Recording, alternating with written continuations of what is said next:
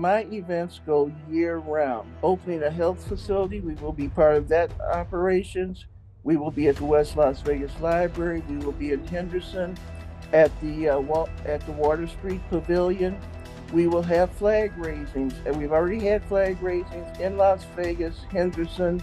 Now we're also going to Juneteenth 201, which will take the history from 1806 and come forward a few more years. Times have changed, I admit that. Years ago when I first started working, we couldn't even wear a pair of slacks to work. So we started off that you had to have your toes in your shoes. You couldn't show your toes. You had to have nylon agreement called, as I say, the Moulin Rouge agreement, which eliminated the discrimination. People of African descent were able to go into the casino and gamble. They were able to meet. During the slavery times, you heard about the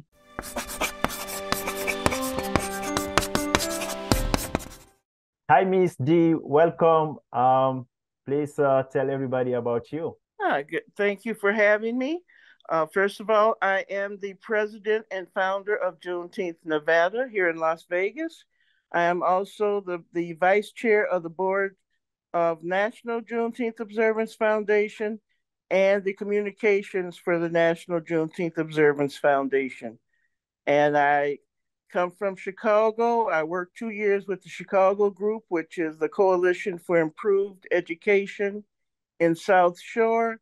And now we have been out here since 2005. So Wow. we have gotten 2 pieces of legislation passed.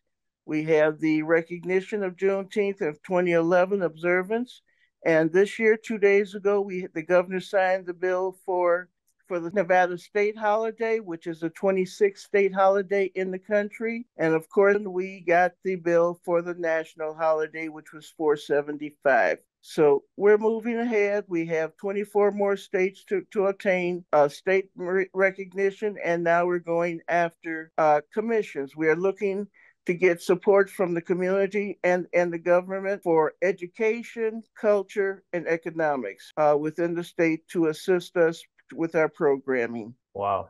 Thank you for everything you're doing there. So you are the president of the National Juneteenth Observance Foundation for Nevada. Do you want to talk a little bit about this organization? Well, Nevada started off, as I say, in 2005. I was mentored by Reverend Ronald V. Myers Sr., who was the founder of the national organization, and he taught me how to go about and present Juneteenth. He taught me some of the basic facts of Juneteenth that I did not know, because when I was growing up, very few people actually was taught about Juneteenth.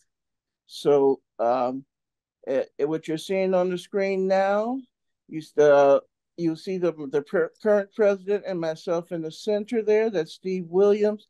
And if you look over to the right, that is our city hall in Las Vegas. And that is the Juneteenth flag on the City Hall building on an electronic screen that they will put up for us every weekend. They had it up last weekend, I believe. They will put it up for us next weekend, and they will put it up on the following weekend. And that is the Juneteenth flag that you can see for across the country. Wow. So this is a very good organization where you're trying to educate the public about Juneteenth. So you have the nationaljuneteenth.org, right? Right. As I say, we are working. We work both as a local organization, and I work also with the national. And that is a picture that was Miss Opal, who was our one of our board members. That was showing a few seconds ago with the president, June 17th, 2021, when he signed the Juneteenth bill and put it in effect. That is Danny Davis over there on the left side. He is Illinois. He was my congressman when I was in Chicago, and he is still fighting for us. He is currently working on a Buffalo Soldiers bill, which will be placed on the floor actually tomorrow. There is a Buffalo Soldiers holiday, day of observance, which is July 28th. So we go from Juneteenth into the Buffalo Soldiers Day of July 28th. But there's also a bill signed by President Clinton in, I believe, 1997 or 98. When Bill Clinton signed the bill, it covers the Honor American Days. So it covers the entire period from June 14th, Flag Day, past to all the way to the 4th of July, and Juneteenth is in the middle at June 19th. So for 21 days, there should be programming across the country in recognition of the work that we have done to build this country. And they call it Honor America Days. Wow, it is awesome. It's very impressive. And you also invited to the White House to celebrate The Juneteenth. national group will be at the White House. We will have a stage. We will have speakers. We are scheduled to have Confunction, Funkativity, which is another group, and we will have Bobby Rush. So they will all be performing. We will have speakers in between because we are speaking to the young people from that group. That group is working a program called the Wave of Freedom, where we are speaking to the young people and the community to stop the violence. So they will be working there under the guidance of our president, Steve Williams, and that's going to be on the ellipse of the White House, which I believe is the area that they have the Christmas tree every year. So and that is the first of an annual event. We've already got an agreement for next year.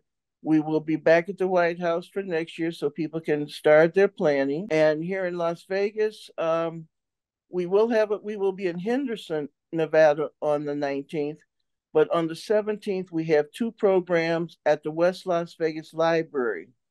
And that one is Africa to America, the music from the belly of the slave ship, where we're talking about that particular music program also incorporates messages, but we're teaching the evolution of the music from the drums of Africa coming into the incorporation of the European music in New Orleans, and we're letting them know that the call and response, the verbiage, and when you had this when they were out in the fields, when they were talking about using the hymns that they were getting ready to run away, hang low.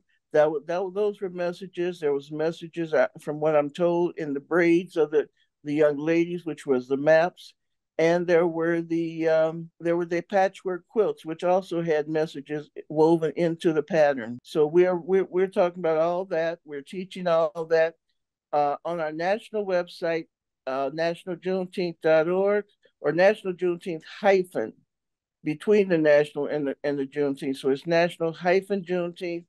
If you will go to that page, you will see something called Juneteenth 101. And when you click on there, you will see the story. You will see things from 1862. If you go into the ribbon in that black section up there, you will see Juneteenth 101. And you can click on that. And there, when you get to that page, it will let you download information and stories of things that occurred during the Civil War. Or maybe it's not in the black. Maybe it's okay. There you go. So you've got the 101. You have the teacher's guide, which gives you more resources, and you have the classroom, which people. It's an environment where you can actually go in and add your information. If you know things that we have not put in there yet, you can add it to the classroom and share your knowledge. We have an education group that is working on that particular project under Dr. Penny Brown, and she has put it together to make it user friendly. And we recommend that as I say, it can be printed out, it can be shared. There is no charge for it. Yes, that is the 101 information. Oh my God, this is so good! Wow. And we are coming forward from that point. We also have a Juneteenth calendar out this year. The Juneteenth calendar came out at the beginning of the year, and every day has a different piece of information. That was Dr. Myers that you just passed, and the former governor of Alaska. And as I say, the calendar has information. It does not give you all the information. Obviously, the square is not large enough, but it will give it. The cover is the flag that you see on the left. And the calendar of 1865 is exactly the same as the 2023 calendar. So in 1865, this date also fell on a Sunday. So it's a 1-for-1 match, and we've already finished most of the 2024 calendar, and it will be new topics, new information. They're like textbooks that you flip every day and get a new piece of information and get your knowledge, can share it. And you do not get rid of the calendar. You hang on to it because, again, it is a textbook almost that will get you started in the history. Wow, this is really good to get started, to get help people learn about Juneteenth. Yes. Yeah, I'm glad this is you have this website. This is great. You talked about the bill for Nevada AB 140. Yes. Can you talk a little bit about it? How did you what was the process to get there? And okay, it's a companion bill. The original bill was the Senate bill that was passed in 2021, which was S475, and that gave you a Juneteenth national holiday. With that national holiday, it created a paid holiday for federal workers, for postal workers, for people that worked in the government. They received their payment, their paid holiday, their paycheck. State workers could have gotten a day off, but they were not paid. So with a state holiday, we worked, the unions backed us, and we went to the assembly. And the assembly only meets every 2 years for 120 days. And we were fortunate enough to have enough supporters to push the bill through the assembly and the Nevada Senate. And the bill was signed here by our governor 2 days ago. And that will give everybody it's a companion bill. It follows exactly the same rules as the federal, but now union workers and custom stores, state workers will now be able to have the day off. They will close state, federal, county, all those offices will now be closed, and the employees will be paid for those holidays. We've had the support of the UNLV College from the Nevada State. We also have support of CSN, which is College of Southern Nevada, and we're working on UNR. UNR has not signed off on us yet. However, the president of UNR was the governor who signed my legislation in 2011 to first recognize Juneteenth in the state. So the expectation is they will be coming in shortly. We have the support of committeeman, city councilman Cedric Creer. We have the county commissioner, William McCurdy II. We have the mayors of North Las Vegas. We have the mayor of Las Vegas and the mayor of Henderson, Nevada, all supporting us for these bills. We're moving ahead. We have great support, and we're now working to get another bill that did not make it this time, but we'll bring it back. We're asking for an education, culture, and economics commission to help spread the word, help raise the money to teach the people about Juneteenth, which there should be a large enough pot where we can help people across the state to get assistance for their programs to teach, hold events for Juneteenth throughout the year and through the month of June. Now, Juneteenth for us is a year-round project. There are other people that June 20th, they're going. June 19th, they have a big event and they do the vending. They get 5,000 people. My events go year round. So this week, we will be doing opening a health facility. We will be part of that operations. We will be at the West Las Vegas Library. We will be in Henderson at the Water Street Pavilion. We will have flag raisings, and we've already had flag raisings in Las Vegas, Henderson, and the county building, where we'll have on the 15th, we're going to have a flag raising at North Las Vegas City Hall. 16th, we will be doing one at the Martin Luther King Senior Center, and we will have one at the West Las Vegas Arts Center. So right now we're looking at about 7, maybe 8 Juneteenth flag raisings, and that's the flag that you're seeing on the screen. Mm-hmm. And it is a copywritten item. So we are the only people who are licensed to sell it. It was created by Ben Hayes, and he still owns the copyright, but we are the ones who are authorized to license it out, to let people use it. If the ones that you see on Amazon, let me tell you, they are bootleg.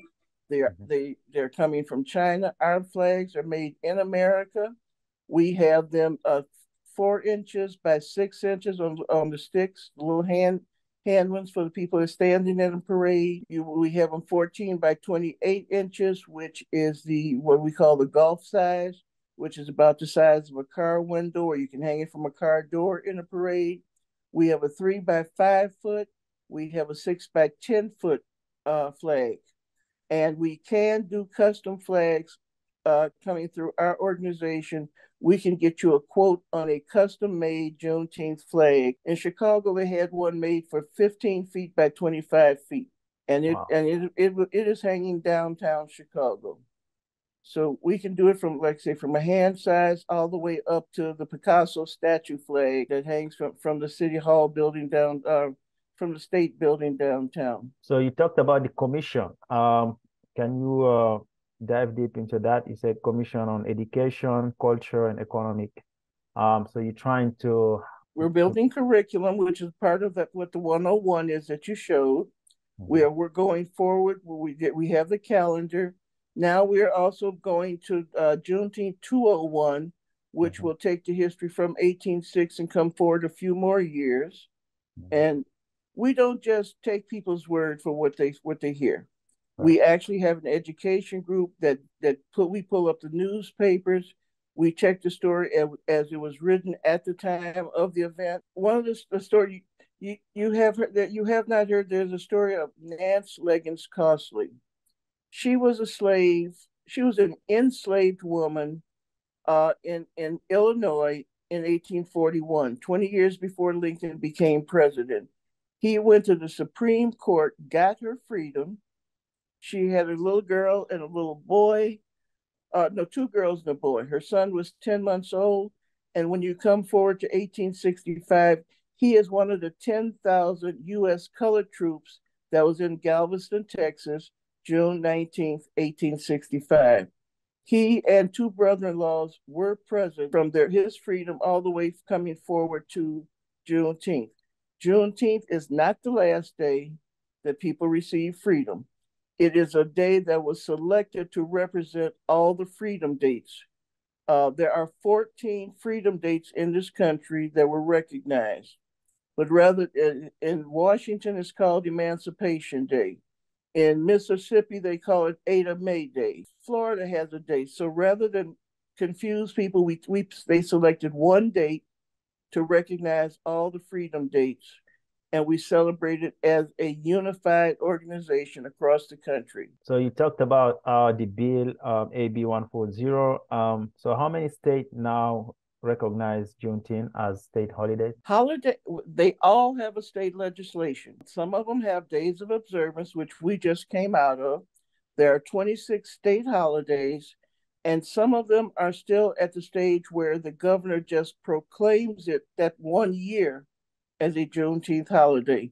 We are now working to get legislation passed in those states to make it year-round, where it will be recognized, where the story will be told, where there will be proclamations issued to recognize the holiday. Juneteenth is not celebrated either as one particular day. Some people have outdoor events, some of them have vendors. In our state, we give everything free to the community with no charge. And because of the weather, we are indoors. So even when we did the flag raising at City Hall, we had a program inside of Las Vegas City Hall, but we came outside to raise the flag. In Henderson, we had canopies and ice water and the cameras, and we did everything outdoors. In the county building, they brought the flag into the county sessions, and it is actually sitting in the county county built inside behind the chairs of the legislators.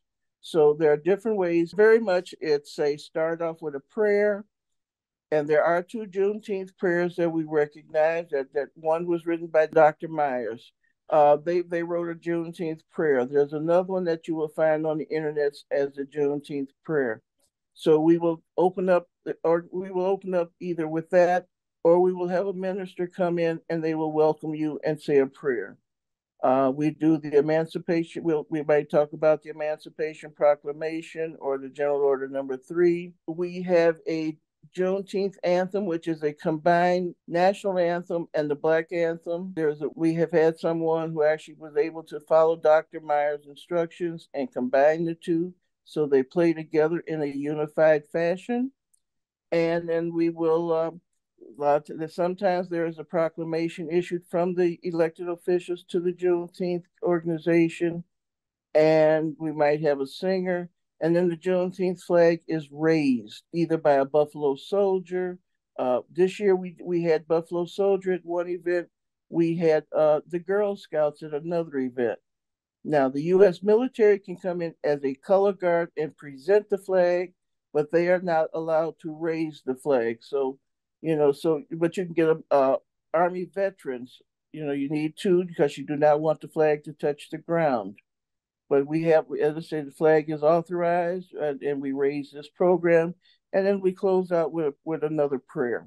So that is pretty much the Juneteenth flag and the presentation of it. We have vendors, we have networking events where the organizations, community organizations get together in addition to our programming.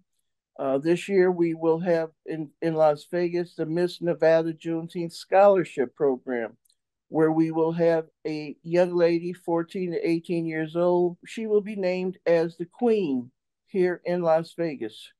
In October, she will be in New Orleans, and she will meet queens from other cities and states. And they will go for the National Miss Juneteenth Scholarship Program. So in each event, the girls will get a scholarship at different amounts, different states, but it will go towards their education. We work with them to encourage them and enhance what they're doing and their skills as entrepreneurs or whatever direction they're going in, into law, into newspaper writing, wherever they want to go. We support the young ladies. And if they don't make it this year, if they're still in the age range, they can return for next year. Next year, we will be in Atlanta for the event. And in 2025, we will be in Birmingham, Alabama. Now, in addition to the Miss Juneteenth, we have, as I was telling you earlier, the wave of free. We will have the music from the belly of the slave ship, Africa to America, following the trail of the music, starting with the drums in Africa and coming forward and telling of the evolution of the music in this country, the combination with the European instruments, the call and response. We teach the children that rap was not started by them. We've been doing rap for 100 years, and there's a slight variation. There's modernization, but we've always had a word in response. We've got spoken word, the Delta Renaissance, where came for Harlem Renaissance, where they did it in New Orleans, and so we're teaching them the history of music and hope that they will go forward and learn more about their music. Right. We had an event called Juneteenth Arts and Academics. That is a program right now we're working with 5 topics. And that's part of the curriculum that we're building, and it is expanding where it's an after school program where we are teaching the children after school the history of art or the history of the music. Or in this year, we did one in January here in Las Vegas, where it was almost Dr. King Day. So for the 2 weeks, we taught the children about civil rights.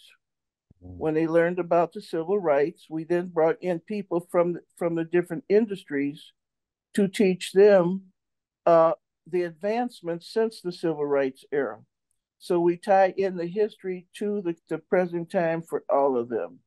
And it was planned as a program for the 10 to 14-year-olds, but it also brought in the parents who needed some more information, who had learned of what we were doing for the children, and they came in and sat with us. So, and they brought some of the younger children and some of the older ones. So again, that's another one of our education programs. During COVID, we had one we called Neon, where we gave away books and bookcases to encourage the children to build their own bookshelves, to build their own book collection. They did not have to return the books. So unlike the libraries where you only have so many days, they get to take these books home. They get to come back for another book. They get to reread the book and read it to their younger siblings. So if they get to learn about whatever the story happens to be. So we're really into education right now, but we're also teaching fashion. With Miss Juneteenth, we're teaching them how to be young ladies, how to speak, how to have etiquette, how to do the public speaking and dress properly, embarrassing themselves or us. That we don't want them with too short. We want something a decent length, a decent, times have changed. I admit that. Years ago when I first started working, we couldn't even wear a pair of slacks to work. So we started off that you had to have your toes in your shoes. You couldn't show your toes. You had to have nylons. You had to have a skirt. And then when they finally said, well, you can wear slacks, but you got to have a vest. You got to have a jacket with it. You got to have a suit. And then they came with the hot pants, which was a shorter pant. And then everything just kind of disappeared for one point. And I'm not sure exactly what they wear today, but we're looking to bring back cotillions. We're looking to bring back the longer dresses and with the gloves and the once a year event where they come out and learn which forks and knife to use, have their fathers or their brothers or someone escort them into a dinner, a once a year big cotillion event where the young men will join them. And we're going forward. We are developing a program for the young men, so that they can go with. We're small. We need volunteers. We need people who will do our research. We need people to help us with the telephone calls occasionally. As I say, Dr. Myers started this 25 years ago. I have been in Vegas for 18 years, and I did 2 years in Chicago. But I can pick up the phone and call someone in any state for Juneteenth. Being in the position that I have been in, I can pretty much tell you, if you name the state, who the director is, because we have at least one or more representatives in any state, and if you want to start your own Juneteenth group, we will help you get started. We will help you get the materials. We will work with you to develop. We also go outside of the United States. We do have contacts in Ghana. We have Japan. We have Mexico. June 19th is also World Sickle Cell Day. World Sickle Cell is a disease that affects people of the darker race. So it has also been named by the United Nations as a holiday. The June Sickle Cell Day is also June 19th. So we have a combination of that with the Juneteenth events. Miss Opal does her 2.5-mile walk. As I say, Juneteenth is celebrated and recognized across the country in different fashions, but it is recognized, and we're expanding, and we're trying to reach those 60 or 70% of the people that know they're off of work but don't know why. Now we've got to tell them why they're off of work and tell them the history that they either never heard or they heard incorrectly. So Juneteenth is a federal holiday, several state holidays now. How about private companies? Are they private companies? And we have a list of over 700 companies from 2 years ago that was recognizing Juneteenth. So at this point, I would say we've probably got 5,000. With the holiday, more of the private companies are joining. If you go on Google, you will see us recognized on Google. If you look at Apple, their calendars recognize Juneteenth. So we are getting the recognition, but we have to fill in the explanation of what they're doing. And we are working with the visitors and tourism group here in Las Vegas, because Juneteenth, it can bring people into your city. We want understood that it's not just on the Strip, There's Juneteenth history that goes back to the 40s, to the 50s, where they were not, where people of Americans of African descent were not allowed to be on the strip after dark. They were not allowed to go in the front door. They could not stay in the hotels. They could not eat in the hotels. They could not gamble until March of 1960 at the Moulin Rouge Agreement. They had to go, even the performers, the national performers such as a Sammy Davis, he had to go back to the west side of Las Vegas to sleep. They did not allow him, when he first arrived, to sleep in the hotels. So he had to, there were three houses over there where he would stay in one of them. They said they would have a midnight show on the west side, which started pulling the Frank Sinatras and the Dean Martins off the strip. 1956, we had the Moulin Rouge, but it only lasted 6 months because they were pulling the audience away from the strip. So they closed it up because we were taking the patrons of the strip. And then in 1960, we got the first agreement called, as I say, the Moulin Rouge Agreement, which eliminated the discrimination where the African people of African descent were able to go into the casino and gamble. They were able to meet, and they were recognized as patrons and full citizens as much as they could be. I mean, we don't have chattel slavery that we had before, but you've got the private prison system. So we won't, that's another thing that you go into. We've always had slavery in this world, but the difference between American chattel slavery and what you had in Europe, they did not separate their families. Over here, the families were separated. They lost their name. They lost their religion. They lost their families. So that's something that is now coming together through the DNA. Additionally, they rape the women. They rape the men to bring them down. So that's one of the things that they did to lower the manhood, who took away the manhood from the black men. Or they used the whip and they hung them, whatever. There were various things that they were doing there. We go forward. We consider Juneteenth a unifier. Yeah. So last year we had a program of the Juneteenth powwow, a Juneteenth unity powwow, where we had a program with the Native Americans. So we brought them all into one, and we wanted to show the not only the differences but the things that were alike. We wanted to show that the Indian fry bread and the hush puppies of the South were similar. We wanted to talk about the differences between the African drums, where they were hand drums with one person on them, and the Indian drums, where they had 4 or 5 people playing one big drum. Mm-hmm. We talk about the jewelry. We talk about the artwork, the colors that you will find in the two communities. So this is something that we did last year to unify. And we brought in the Buffalo Soldiers, which are the descendant group from the U.S. Color Troop. We brought them on stage, and they shook hands with the Native American representative. It was symbolic, but again, we're unifiers. We're not just Black Matters or anything like that. We're not out there fighting. We're not protesting. We lived through that with civil rights. So what we're doing now, we're a little bit older in many cases. And we go legislation. We go, we talk to people. We teach them. And again, Wave of Freedom, again, we'll be trying to teach the young children or the young people not to be fighting, to get rid of violence.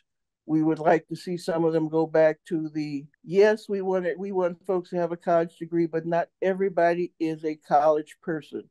Yeah. So in the cases where someone is good with their hands, with their skills, know how to be a carver, let them be a carver. Let them do what they do best, and that's Juneteenth, bringing your best to the table and going forward with it and sharing it with others.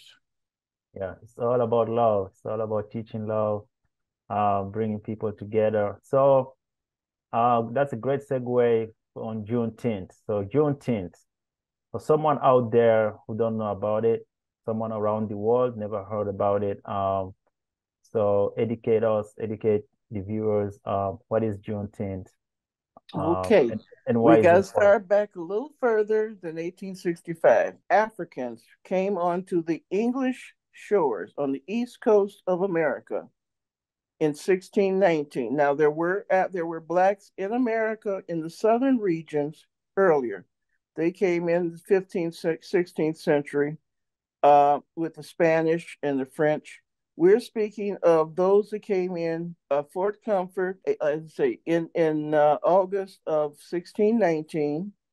They were not slaves. They came in as indentured servants.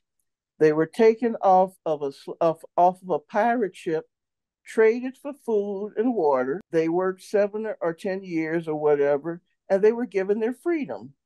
Slavery did not begin until another 40 years later, when one man did not want to release his indentured servant. He went to court, and the judge gave him the power to keep this man enslaved for the rest of his life. That is when slavery began. Now, so they were enslaved from 1660, 1661, all the way up to 1861. Then you get into the Civil War. You had the Civil War. You had the 11 states that dropped away from the United States, and these are the only states that the Emancipation Proclamation covered. Emancipation Proclamation did not cover the border states between the two sections. The Northerners had slaves, but they were mechanized and not really known as slave states. The southern states, there were 11 southern states that pulled away from the Union. President Lincoln, in September of 1862, wrote the Emancipation Proclamation, telling them that if they did not return to the Union, they would take their property would be taken away from them, from the plantation owners. This took you up to December 31st, 1862, which gives you Watch Night. Watch Night, people sat in the church waiting for midnight, January 1st, 1863, which gave them their freedom in Washington, D.C., and also gave them the recognition of freedom in the southern states. After that point, it then had to go to the Senate, which takes us to the 13th Amendment. It was voted because the Emancipation Proclamation was just an order by the president. When it went to the Senate and the House of Representatives, they voted on it, took it back to the Senate, where the president signed it into a law. Then the 13th Amendment became a law of freedom. 2.5 years later, Civil War was winding down. General Granger, Major General Granger, was en route to Texas-Mexico border to fight Maximilian. He had a number of ships. They had mixed rate. They had U.S. colored troops, which had been in effect for about 1.5 years, 2 years, for their freedom. So if you like what you've seen so far, don't forget to subscribe and check my courses online. So you can go at Online Campus School and subscribe here and hit the notification so you get notified anytime we upload new videos. We have very interesting content here. So feel free to go ahead and watch whatever you like. You can also check my courses on Udemy. This is one of my latest course, Solar System 101 course for all levels. This is one of the— Hi everyone and welcome. I'm MD Jallo. I am an educator, a project manager, a data analyst about space and its long skills from public available information. Would you like to learn and refresh your knowledge about what is space? How big is space? About our solar system, about our own star, the sun, Kuiper Belt, the Earth cloud, beyond our solar system, with exoplanets and galaxies, planets, dwarf planets, moons in our solar system, and then learn about eclipses, asteroids. Come, I will see you inside the course. Ready, set, let's go. So you can check that course if you like it, to learn a little bit about our solar system, and also have other courses there. You can see here some other courses: the Ultimate Amazon Leadership Principle Masterclass, complete course on top 41 legit ideas to make money, A Brief Beginner's Guide to Gaming, A Brief Introduction About America. That's a great course also. Starting a Business in America as a Foreigner. Okay, that one also is a great course. Of course, the Solar System course, one of the highest rated courses right now on Udemy. Very hard. Make sure to check it out. All right, back to the video. And they had white Native American. I tell you, there were 10,000 Black soldiers on these ships. They ran into a storm en route to Texas, Mexico. The ships went into Galveston. They got off the ships, and this is 2.5 years after all the paperwork, and they say there are still people being held enslaved. Once they held them, and once they found out they were enslaved, they went back and said, "You will free these people, or we will do something before we leave." General Granger had Major General Emory, Major Emory, General Order Number 3. They took it to the church called the Little Colored Church, which is now known as Reedy Chapel in Galveston. They posted it on the door of Reedy Chapel and said, "You all are free. You have been free for 2.5 years. However, now you got to go back to the plantations and work. Oh, you're free, but you can't walk around without permission." So it was kind of shaky how they did that. And so when you read into that, you will see the language that says now they can hold you if it's a crime. Well, of course, we were not the ones writing the laws. So they have too many people still are in the prisons. Now it's a private entity, and they're making money off of us anyway. There are people, some ran, a number of people have spent that time just looking for their families because, as I said, the husbands, the wives, the children had been sold off. So now they're trying to put their family together. But now they have learned June 19th, 1865, that they are free, that a lot of them had been shipped there by the plantation owners because it was the farthest place from Washington. So they did not get the word, or they kept them away from the word. Once they were free, then during that time, I mean, there were some in the northern pieces. They actually rented people out to the northern businesses to do the work. It wasn't just them raising cotton or raising tobacco. They were sending them north on a lease, like you lease a house, you lease an apartment. They were sending families to the north to do work also. So these are some of the things that they don't tell you.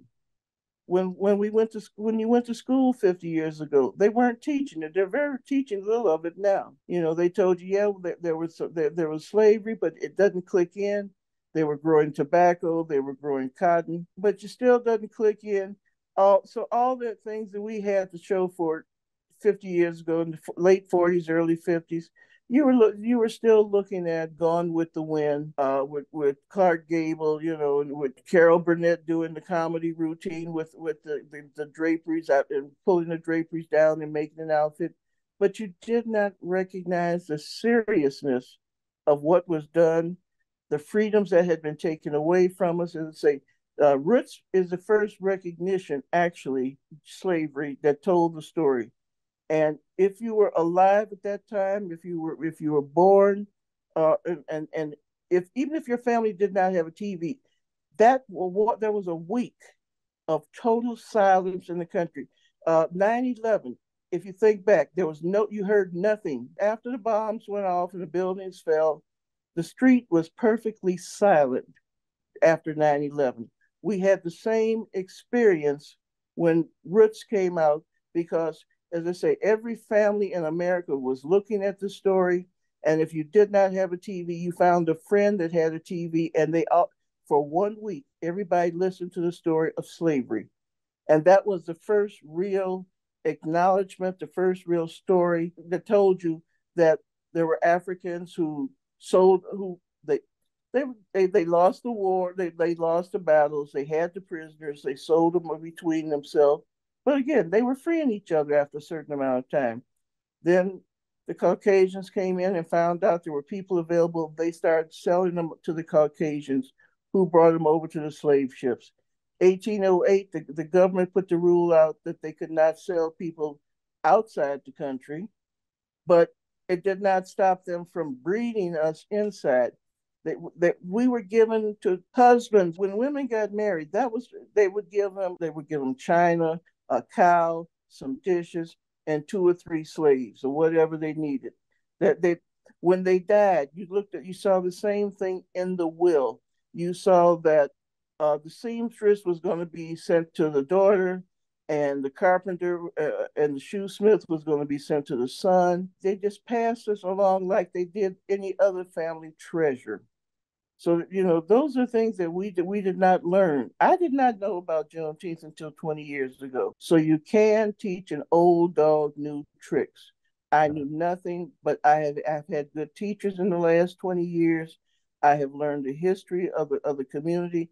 And our flag is red, white, and blue. As you can see back there, it is a red, white, and blue flag, same as the American flag, because we are Americans. We built this country. We made most of the inventions during that time because we did the work. Right. We had to make it easy for ourselves. The only way we could make it easy was to create things. But because they did not allow us to learn to read, we were not allowed to write. We did not have churches. They incorporated and had got the copyrights on all the inventions, and they took the profits. The only way the Black people coming up, or I won't say the only way, the majority of the way Black people gained anything over the years was insurance. When you bought insurance, you died, your family had some money. You were not you had very few cases of a copyright that was in your name until later. So now, but now when you look back, you find out that we invented the stoplight. We invented the oil on the trains, how to do the lubrication of the train wheels. There's so many inventions, and you can find the books in the libraries that will tell you these stories. Right. So this is some of the stuff that we're now investigating, we're now incorporating, we are now teaching people. But again, it is verified first through newspapers, articles, books that were written at that time for verification. We just don't take someone's word that this is what happened. If we tell you something, we can show you a book or some printed material that will verify what we're telling you. So you started, that was great. You started in 1619, went through slavery to the Civil War. You talked about the Emancipation Proclamation, the 13th Amendment, and then all the way to June 1865. So is that after 2.5 years after the 13th Amendment, and then when the last these slaves were freed in Texas, was that the last people who were enslaved in America at that time? Like after As I that? say, the treaties written in the Western Territory in June 14th, 1866, when they were signed, was officially the last piece of paperwork. However, in small towns, people were still being held enslaved for years afterwards. Wow. June 19th is a day we recognize because across the country, we didn't have the communications, we didn't have the internet, we didn't have the telephone. So they were able to hold people under their control after that date. It is not the last date. Wow. Wow. Yeah, thank you for clarifying that. The struggle was still continuing. So take me from 1865 up to in the 90s, the 1960s, let's say 100 years later, right? Okay. So we went from 1920s, they traveled from the South right. because the first thing they tried to do was put the families back together. Then they traveled north they migrated to the north, but you still don't always, when they left, they did not tell the stories. They did not look back. Doing genealogy, my question was, how did my family get from Tennessee, Mississippi to Illinois? Mm-hmm. And they said, well, that's when the family cousins got killed, when they were lynched. And I'm like, never heard the story.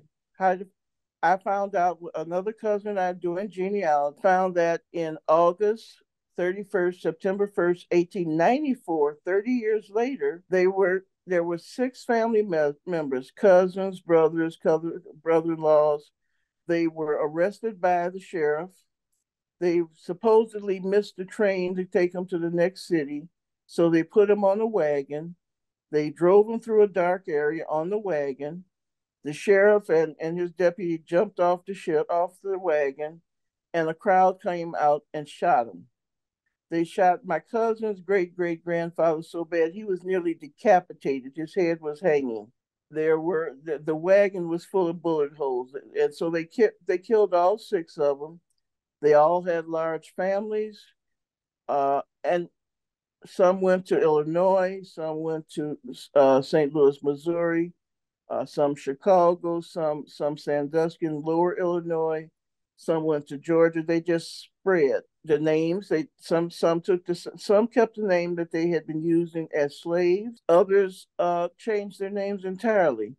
Then they in 1890 the census record. Now 1860 they did not have a Black person's name on the census. They had a slave record, and all it said was man 35 shoemaker. It did not give you his name. It did not tell you how many people above his name or below his name was his wife, his children, or whatever. It just said 35-year-old man, 32-year-old woman, 12-year-old. So you had no record. So 1860, no record. 1870, 5 years after the slavery was supposedly ended, now you start seeing Amos. Amos had a wife named Lucinda. Amos had been a slave, had been free for so many years. He was approximately 45 years old. So now you can figure out approximately when he was born, but you still really did not necessarily know where he was born. Found out that in addition to the wife, there were 11 other people in the house. You think that they're all families. They may or may not have been, because they may have all just came off the same plantation, shared the same last name. They may have just all been living together because that was the easiest thing to do. Now they're sharecroppers because of 1865. They've got their freedom, and they started spreading out slowly. As I say, some stayed in the South as farmers, but they were sharecroppers and had to pay part of their food back to the plantation owner. We did have in the 1870s, 1880s, we did have Black elected officials. You don't hear about that during that period. They were teachers, there were senators, and then slowly they changed the laws in such a way that you could not be an elected official. Some went to the North. During the slavery times, you heard about the Underground Railroad that ran to Canada. But there were 2 Underground Railroads. There was an Underground Railroad that went across the South. And you don't hear about it going across Texas into Texaco, you don't hear about John Horse, an Indian, Native American, who led the folks from Georgia over to through Florida, and they fought off the people that were trying to enslave them. So that's another story you don't hear. Again, as I say, we became the inventors. When they went to Chicago, they took the news on the trains with them. The conductors on the trains would carry the newspapers, the Memphis paper to the north, the Chicago paper to the south, which was the Chicago Defender. They would carry them they would hide them on the train. Sometimes they would hide people that were running from the people in the South. They would carry them on the train, and this is how the news passed from the north to the south. During genealogy, I pulled up copies of the Chicago Defender, and I read all the little social columns. And you would read, Cousin Albert is now in Chicago. He came to St. Louis to see his sister, who was coming in from whatever city she came in. They were there for their niece's wedding in such and such a town.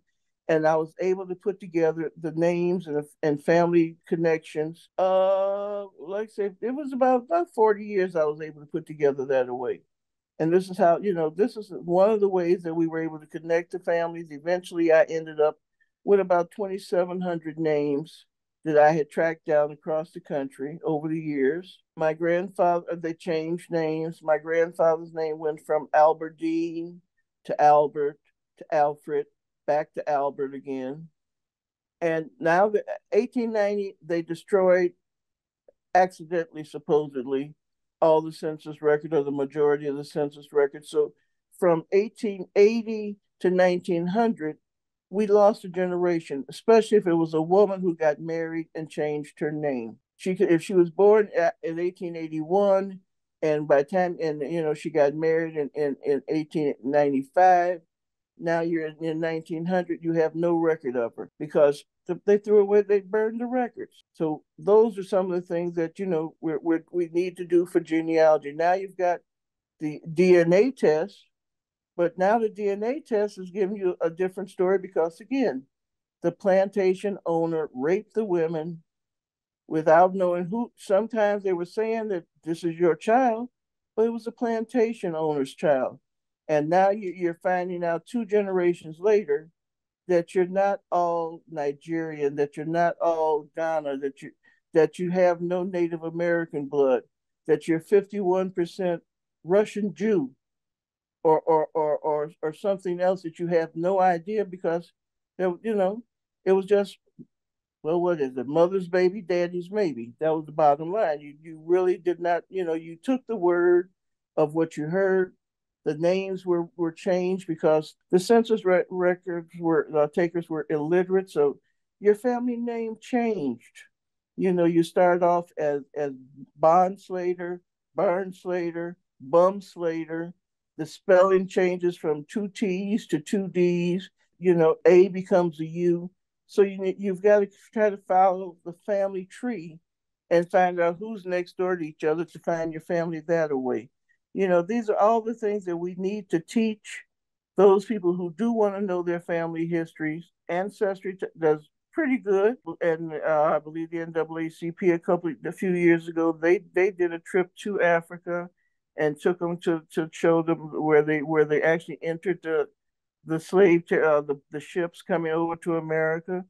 But the majority, again, they went to South America. We did not get the majority of the people that were held enslaved.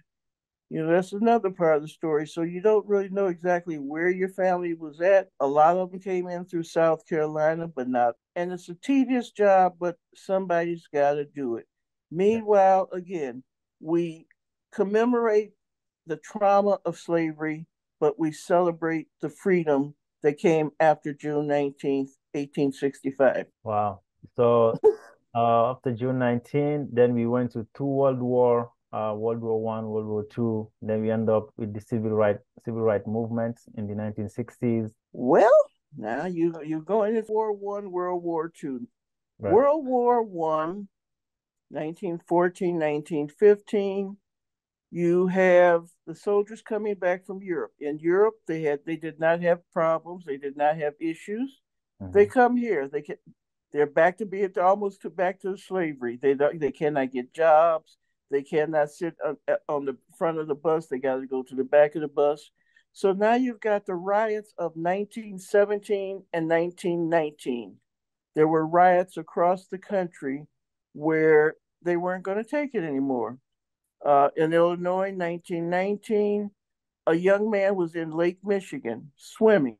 So you were talking about World War One, up to World War Two, then up to the 1960s. Any thought on those timeline? Okay, 1919, Chicago had a race riot. Young man who did not see an invisible line in the water swam to the wrong part of Lake Michigan. He was black. They threw stones at him. He was in the water. The whites on the other side of this invisible line threw rocks and stones and would not allow him to return to his side, would not allow him to return to the beach, and he died. He drowned. When that happened, riot broke out in Chicago. Stockyard Inns, Lakefront, 2 communities, and that is one of about 40 riots that took place during the 1917-1919. So going forward from there, 1944, you will find some of the United States colored troops had evolved by then into the Buffalo Soldiers. And while they were working, the Buffalo Soldiers. Now this takes I double back a little bit. Buffalo Soldiers were the first park rangers in the Western Territory. They were the first firefighters in the forest fires out in the Western Territories.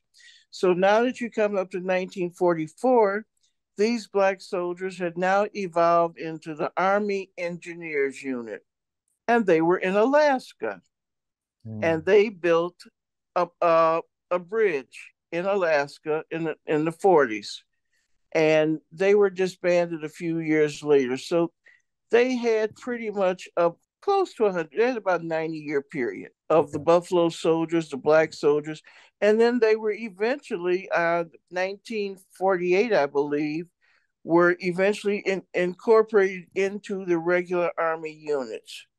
And February 1st, there was a Freedom Day signed by one of the President Roosevelt's that declared Freedom Day. Coming forward, we have you have Black History Week, and then you come into Black History Month. Carter G. Woodson and then Mr. Richard took it to an entire month, and he came forward. So we're up to the 60s. You're looking at the social world, social injustice, the Martin Luther Kings, the Dr. Abernathys, and they did have the March on Washington was wrapped around June 19th in the 60s. So they brought that into fruition, and coming forward from then. Now, that is civil rights. Juneteenth is actually human rights. So they work together, but they're not necessarily the same thing. And again, the jobs started increasing. Women start getting a little bit more power in their work. As I say, Dr. King was killed. Robert Kennedy was killed. John Kennedy. It was a rough time in our period there. Juneteenth kind of died down in the 20s and 30s. They had come up to the north. They were in the mechanized world. They were off the farms, and they did not recognize Juneteenth as much until you get up to the civil rights era, civil rights march, and then that's the 60s. You come forward to 1994, and we're in New Orleans. New Orleans, we're there. There's a group of Juneteenth advocates from across the country. They had a meeting. And from that, in 1994, 1995, evolved my organization, National Juneteenth Observance Foundation, with Reverend Ronald V. Myers, Senior MD, was elected the president of the NJOF. And from that point forward, let me go give you a little of his background. Doc was born in Chicago. Went to Milwaukee for education, got his music degree, his medical degree, and at that time he was approached by a young man out of Mississippi who said, "We need you in the South." And Doc says, "When I get my diploma, I will be there." And one day he looked up, and here comes Doc in his car with all his earthly possessions in it, saying, "I'm here." And Doc moved into Belzona, Mississippi, which is where he stayed until his death in 2018. Now, Doc traveled the country. He promoted not only Juneteenth. Before that, he was promoting, I believe it was the catfish workers. They're one of the fish groups. He was promoting that. He had a baseball team. He had 3 medical clinics, and you can look him up on Wikipedia for more concise information, because it's been a while since I've read all of it. I helped him write it, actually. We did it. Most of what you see on Wikipedia, Doc and I wrote up in 2010. There was more to the article. However, they said that the person who wrote the article was too close to Doc Myers, and they cut half of it or 2/3 of it. But there is a recognition of Dr. Myers there. And then he started traveling across the country. In the 2000s, he started going from state to state promoting Juneteenth. He did awards for the musicians of the time period. By the time I got involved, 2005, he started coming here and we did speeches for Martin Luther King Day. We did our first outdoor event in 2010. Quite frankly, we started off in the library in a meeting room. When we got to the park that summer, there were more people playing instruments under the tree that was outdoors. It was just too hot. So for the next year, we started planning things inside the library. And over the years, we had our first event in the library about 2011, the year that we got the first state legislation. 2011, we were in the lobby of the library theater. And a couple of years later, we finally graduated to the theater indoors. And that's where we've been ever since. Now, since that time, the last time Doc was supposed to come out here, he called from the basement of the airport in Oklahoma saying, "We're in the basement and there's a hurricane coming across, so I'm not going to make it today." And that was the last chance we had of Doc coming to Nevada from California. He would start in California, come to Vegas first week of June, and work his way across the country to Washington, D.C. by Juneteenth, where he would have an annual press prayer breakfast in the halls of Congress to tell them about Juneteenth. So he is the one that went to the senators, went to the House of Representatives, and tried to find out why we had not gotten a Juneteenth holiday in 20 years. And they said, well, it's a Texas holiday, but it's not. He was able to, once we knew where we were going, he was able to take each state of the people that were in opposition and show them the connection between Juneteenth and their state. So we have Tulsa, say the black states in the Western Territories of Tulsa. We pointed out that General Granger, when the war was over, he retired to Kentucky. The U.S. colored troops came out of Indiana, Illinois, New York, Pennsylvania, and so on and so forth. Steve was able to actually take the time to research and back up his story and tell each one of them their connection to the Juneteenth movement, the freedom movement, enslavement, freedom. In 2020, we were one vote short of a unanimous vote, and that was because the senator in Wisconsin did not vote. He voted against us. In the meantime, we collected 1.5 million signatures on petitions for Juneteenth. Steve and Miss Opal took these petitions to the Congress and presented it. I believe it was October of 2020. February 2021, they made another presentation to the Senate, to the House. And normally, when you get a bill passed, it goes through the Assembly first, or through the House of Representatives, rather. They started off, and then they sent it to the Senate for approval. In this case, Juneteenth was passed as a no findings bill. Usually you will have to come up with reasons for Juneteenth being a holiday. Well, in this case, Steve was able to tell them, if you go across the board of all the states, only 3 states or 4 states are left that do not have legislation. They agreed with him.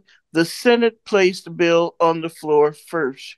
They voted unanimously, the 100 votes, and then the House of Representatives came in with 415 votes. And so that Juneteenth passed. Now, at the time, we had been told that if we could get the bill passed, the president, he was overseas at the time. He was coming from Stockholm or Sweden, and he would go to Galveston to sign the bill. He didn't do it. He came back to the White House. 4 o'clock, 3 o'clock in the morning on June 17th, they used a system that former President Trump had set up so he could get all of his messages out. And they sent a message out to all federal employees that says, at 3 p.m. this afternoon, the president will be signing the Juneteenth bill in Washington. Most of the representatives of the Juneteenth Nation who had been looking forward to this did not have time to get there. In fact, most of them did not get the message, including Steve Williams. He had just left Vegas with a program here. He had been talking to people. They said, oh, it's going to be in a few days in Galveston. He went to sleep. And when he woke up, he got the message. You've only got a couple of hours to get to the White House because he's signing the bill this afternoon. And that's how, and Miss Opal, they woke her up. Miss Opal was 95, 96 years old. They woke her up. They got her on a plane. So she made it to the table. Steve did not. Wow. And that's how the bill got sold. The message that went out to all the federal employees was, you have tomorrow off. The president is making tomorrow recognition of Juneteenth, and you don't have to come to work. So here comes Juneteenth. Everybody that was looking for Juneteenth mail, we had flags in the mail, T-shirts.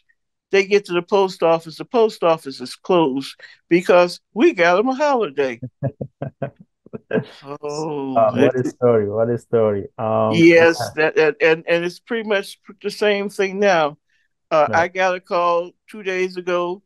The governor signing the bill. Well, they said first the governor will be signing the bill this week, and then I get a text that when I wake up that says he will be in Carson City signing the bill at 3:00. You will have your Juneteenth state holiday, and it was a repeat. It was one of those last minute things. I was not able to get there, but I was able to make it in 2011 when Governor Sandoval signed the bill for the first piece of Juneteenth legislation. Wow. So what keeps you hopeful? What are, let me phrase it this way. What are some of the advancements since the civil rights era, things that you can point out and say, hey, these are progress that be made?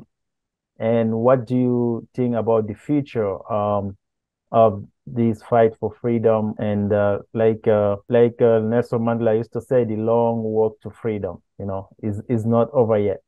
It's been a long road, and now the road leads to education. Again, Juneteenth is not necessarily a civil rights issue, but a social rights. Right. So we're working to make sure people get registered to vote. They don't have to be told about the brown bag to see if they were allowed to vote. They don't have to pay a poll tax.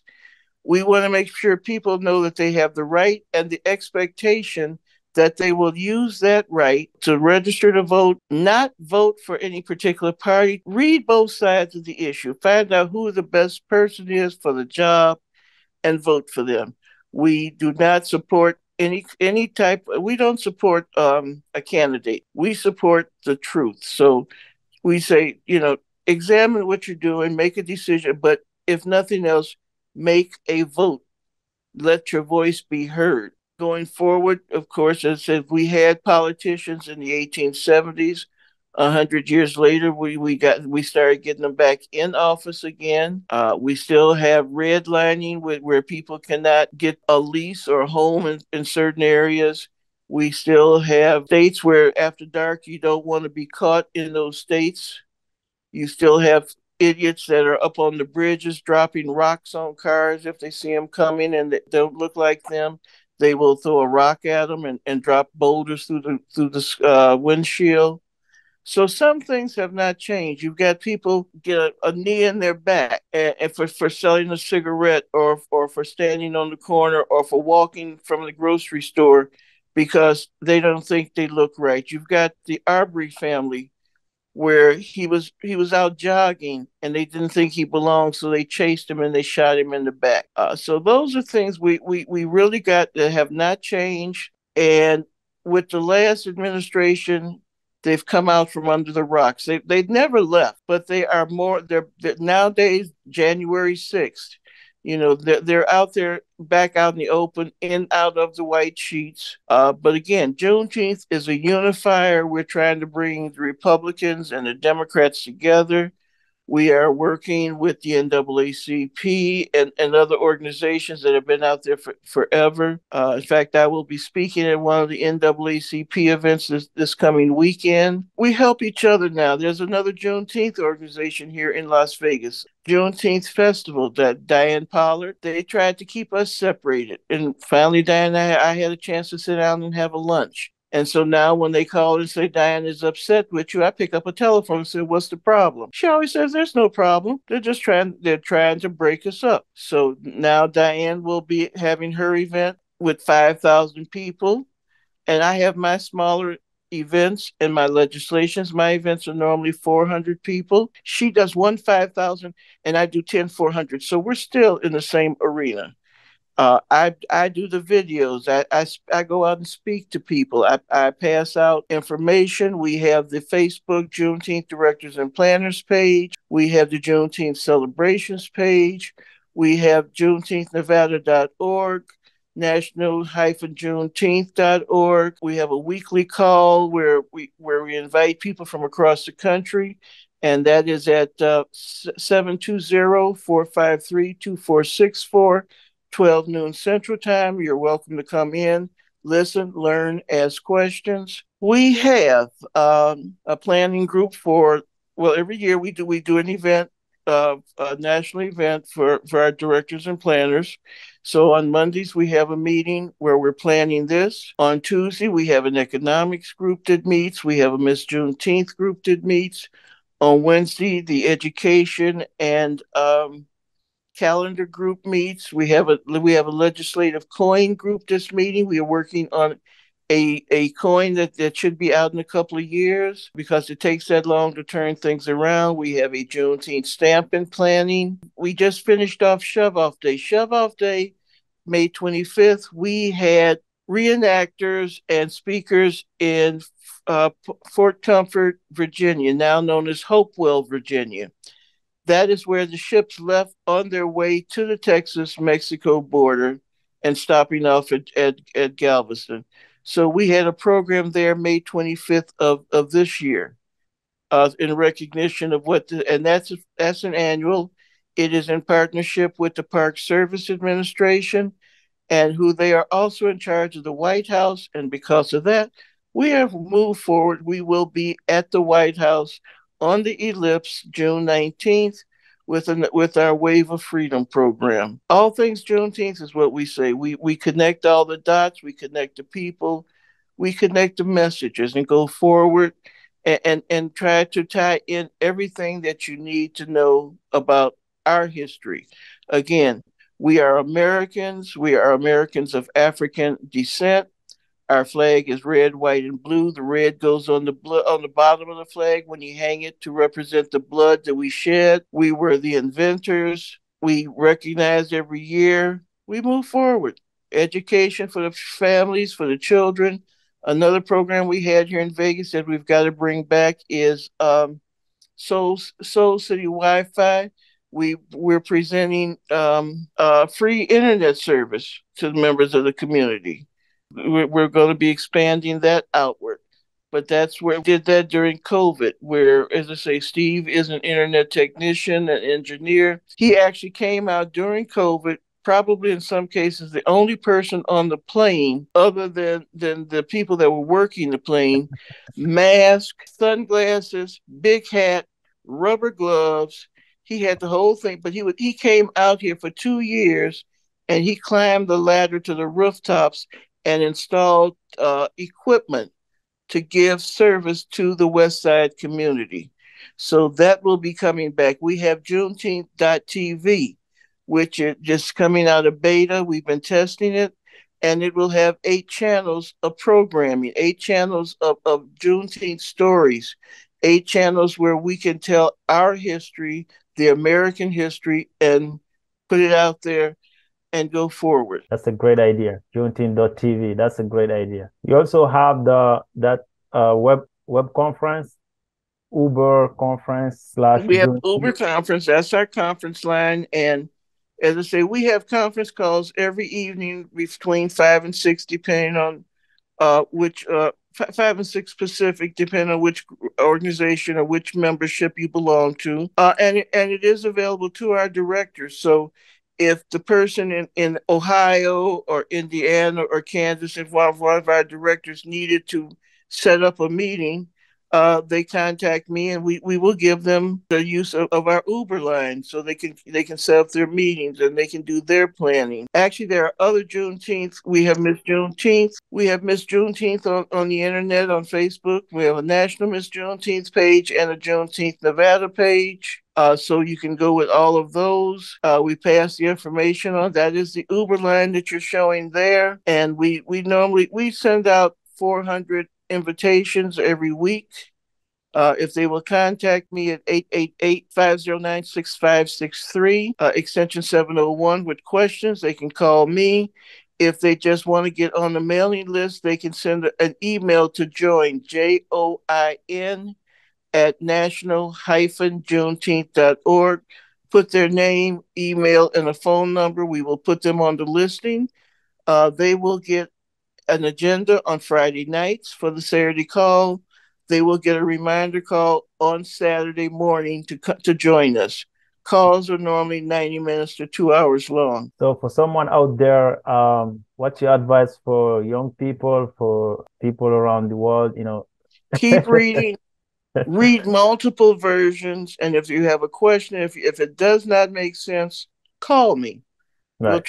I may not have all the answers, but I have faith that we have enough people within the Juneteenth Nation. I can get you an answer. We can get an answer. We love working with people. We want to make sure they tell the real story. Read, listen, ask questions. And genealogy, go with the oldest person in the family, and before you lose them, and get as much information about the family from them, and write it down. There's software on the internet. When I started, everything was paper and pencil. There was no internet. You now have Ancestry. You've got Mormons. They have an internet site you can look up the census records. You can follow some of those trails and get information. You have your DNA test. If not everybody believes in DNA, but it's out there. So find the tools that you can use. Study your family. Study the history. And when you find the history, don't keep it to yourself. Share it with others. Pass it on. Post it. If you get an email from us, send it on to your friends. Send it on to your mailing list of what you've got. If you're 14 to 18 young lady in one of our states, try out for Miss Juneteenth Scholarship Program. It's not a bathing suit show. You learn the 3 documents of freedom: Emancipation Proclamation, the 13th Amendment, and General Order Number 3. You don't have to memorize it, but we teach them what it is, and we teach them to read and for understanding. And that's one of the things they have to do a 500-word essay. They have to have an entrepreneurial skill of some type that they can talk about. Nationally, they're going to be asking for 72 hours of community service, working hospitals, helping pack lunches or whatever, and have that, have a teacher mention that, give them a statement, give them a reference, and be able to explain to anyone about the 3 documents of freedom and the Juneteenth flag, what the colors mean, the horizon and the blood, that we earned our freedom. It was not given to us. It was earned by our ancestors, by our forefathers, to go forward and again, tell the story of Juneteenth, tell the story of history, our American history. Yes, education is so important. One of my favorite quotes from Nelson Mandela, when he said, "Education is the most powerful weapon which you can use to change the world." What you're doing is so important out there. Wanted to have your thought about, what happened in South Africa, about apartheid, and also after apartheid, they had what they call a Truth and Reconciliation Commission. Like they put in place a very good commission to have that reconciliation. People come in the commission to talk, to ask forgiveness, to reconcile, like you said, to teach love. To what's your thought on that? Is that something that can happen in the United States, like a Truth and Reconciliation Commission? It may not happen in our lifetime, just like reparations may not happen in our lifetime, but I do believe they will happen. Yeah. I think we're going to get it. It's just, like I said, we got to teach the kids. We got to go back and teach the parents, the grandparents. Somewhere in there is someone who is going to be able to pull it all together. So, they say about abortion, you never know who you might be killing. You might have the one person that will have some answers. Personally, I believe in the woman's right to do what she wants. Right. But I would think twice before I did this. There are families out there that want their children, want babies. Let them be adopted. I went to the funeral today, and the gentleman who passed away was a Buffalo soldier. He was going to be 80 years old this year. And I just found out today that he was adopted. His mother had abandoned him at birth. He hadn't told anybody. It just came out after his death that he had been abandoned. He had been adopted when he was a few days old. He built his own life. As the minister said at the service, he was like Johnny Appleseed. Wherever he went, he dropped the seeds of freedom, of family, of love. And we go forward with that. And he loved everyone. He supported everyone. Somewhere in there's others like him who will make you feel that you belong no matter what has happened to you, no matter where you're going, no matter how bad your life has been. There's somebody out there for you that will tell you and help you go forward. And John was one of those people, and we're going to miss him tremendously. He was the vice president of the Juneteenth, not Juneteenth, but the Buffalo Soldiers out here. Like I So said, sorry it for may your not loss. happen in our lifetime, but it's going to happen. Yeah, I'm so sorry to hear that. My thought and prayers to his family. Listen, thank you so much for what you're doing. Thank you for educating me. I learned a lot, educating my viewers and people around the world. So we went from 1619 to the slavery era to the Civil War, and we talked about the three documents of freedom: the Emancipation Proclamation, the 13th Amendment, and the General Order Number 3. Personally, I didn't know about the General Order Number 3, so that was great. And then we went to the two World War, World War I, World War II, the Civil Rights era, to 1994 to 2000, to our modern time, with all the federal holidays, the state holidays, and everything happening around Juneteenth, and the fight for freedom, for love, for equality, inclusion. Yeah, thank you so much for being here. Any last thought? Opportunity, and actually, there's the Tuskegee Airmen to look into. Yeah. There's the triple Nichols, which was another group of Army veterans. There was the women unit of 6888. They were the women in the World War II. There was a 2-year backlog of mail that had not been delivered, and they cleaned it up in 3 months. And they got a gold medal the first of last year. And Miss Lena King, who was one of those women, just made her 100th birthday 2 months ago. She is here in Vegas. Tyler Perry came out for her birthday. And from my understanding, he is doing a movie on the 6888 Postal Service of the women's unit. So there's more stories, but I know we were limited time, but there's so many more. Just as I say, keep reading, keep asking questions. That's so powerful. Keep reading, keep asking questions, educate yourself. Any last thought you want to add in? All things Juneteenth. All things Juneteenth. That's Yes, a great ending. Thanks so much for being here, and I hope we can do this again next time. Yeah, have a good one. Bye-bye.